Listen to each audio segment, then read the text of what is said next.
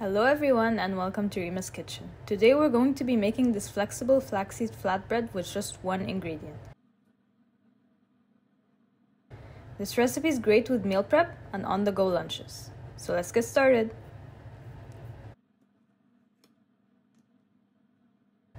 The first thing you'll want to do is grind a little more than half a cup of flax seeds until they're a fine powder.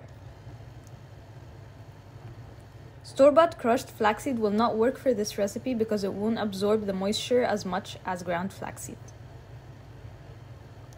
You want to keep processing your flax seeds until they reach this fine consistency. If you have a coffee or spice grinder, that will work faster and better than a processor when it comes to grinding flax seeds. The first version of this recipe is the bowl version. So to a bowl, you want to add a quarter cup of boiling water straight from the kettle.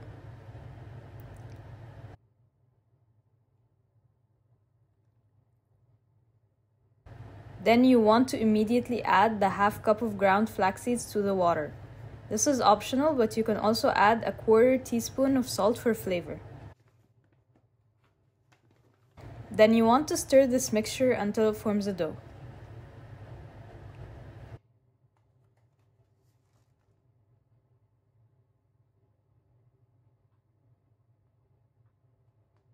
Make sure you have the right consistency here. You want the dough to be slightly sticky, but not to have the pieces coming off the dough and sticking to your fingers when you attempt to knead it. If they do stick, you'll want to add more ground flaxseed. If your dough is too dry though, you need to add more water. The second version of this recipe is the stove version. So put a saucepan on high heat and add a third cup of water. You want to wait a minute or two for it to boil, then turn off the heat and add a half cup of ground flax seeds.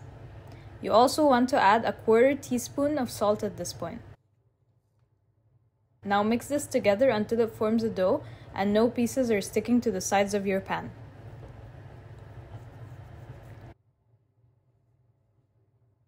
To roll out the dough, you'll need 2 pieces of parchment paper. I like to outline the shape and size I'm aiming for on the upper parchment paper, so I know when I've achieved it. In this case, I'm using an 8-inch wide bowl to outline.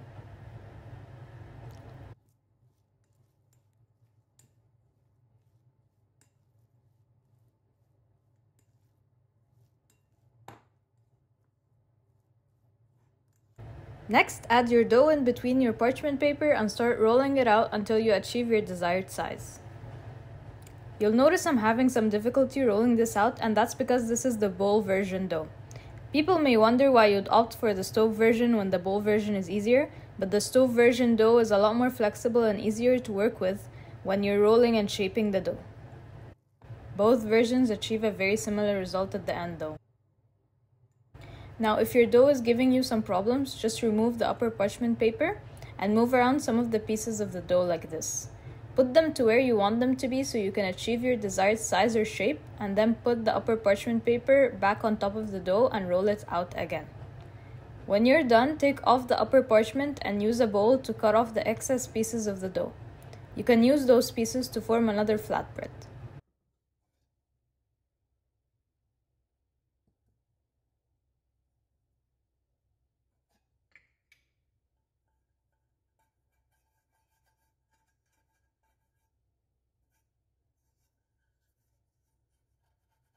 This dough should be easy to remove from the bottom parchment when you're done rolling it out.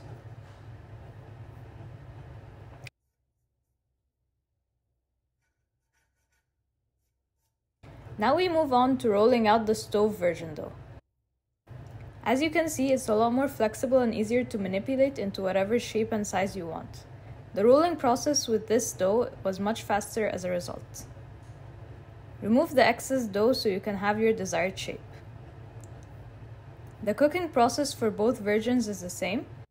You'll want to place a large non-stick frying pan onto a stovetop set at medium-high heat and leave it there for at least 3 minutes.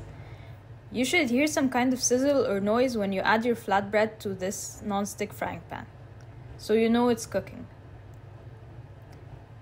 Leave the flatbread on the pan for 1 minute to a minute and a half, or until the bottom side is no longer sticky. Then use a spatula to flip it over. Cook on the other side for another 30 to 40 seconds, then take the flatbread off the pan.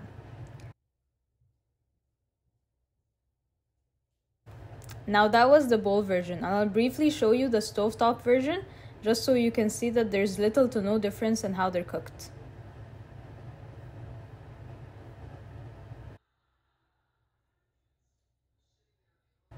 As you can see, the end results are pretty similar for the two versions. Both flatbreads hold together well but are pretty flexible too, and they're just delicious and perfect for making any type of wrap or sandwich you want. So that's it. Let me know how one or both of these versions turned out for you in the comments, and if you enjoyed this video, please don't forget to support the channel by giving it a like and subscribing for more content. Enjoy!